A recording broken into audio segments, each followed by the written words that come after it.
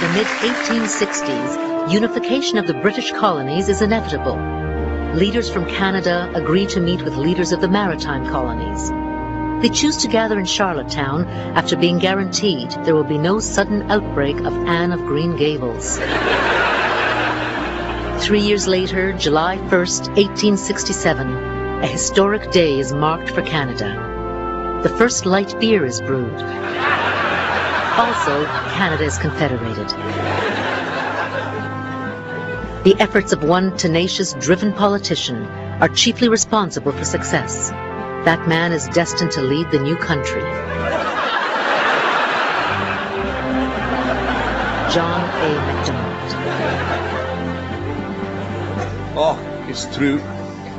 With Confederation, I became Canada's first Prime Minister, a job I took most seriously. Except for the 5 years I was pissed out of my mind. I'm proud of what I accomplished. The people of this country can say John A. MacDonald was a... The Last Fight with Mike, when Air Bars continues.